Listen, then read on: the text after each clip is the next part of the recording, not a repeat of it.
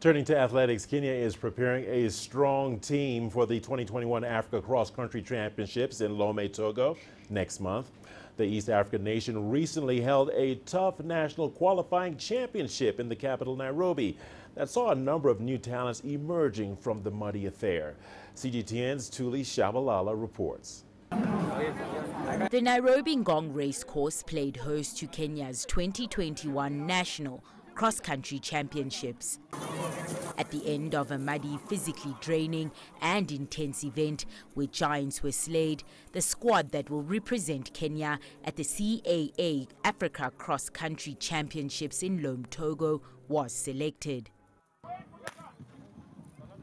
From tens of starters across 4 races, 36 athletes made the cut for the Africa Cross on the 7th of March.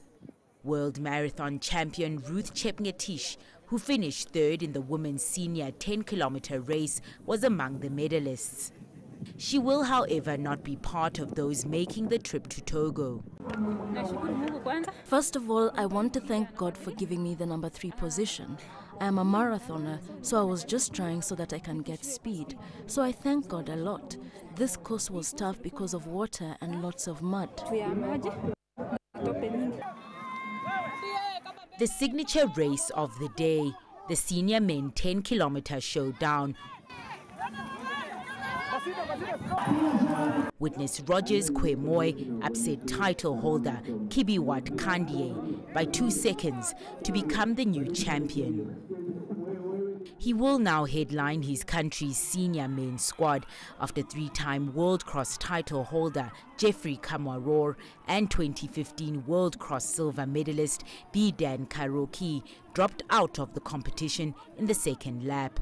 I was 100% and I was ready to be the winner of today. Yeah, I was in good condition. I'm going for the Africa Cross Country and I'm going to win there. In the mixed relay, World Women 5,000 meters champion Helen Obiri led her team to victory, continuing her rich form into the new year.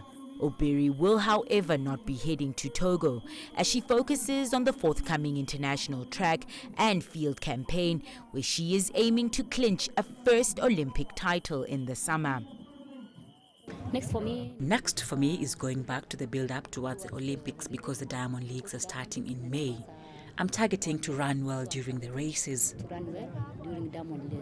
In following its rich tradition, the Kenya National Cross unearthed new blood while acting as a graveyard to the ambitions of heavyweights such as Kamwaror and Karoki. This was really good, and I'm really happy about the organization.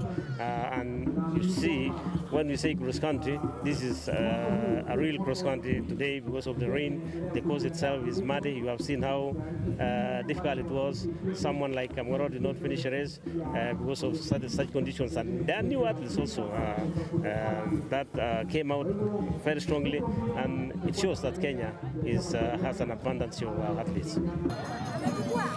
Athletics Kenya believes the team it selected in Ngong will continue the country's dominance at the biannual continental event to lay a solid platform for another glorious year.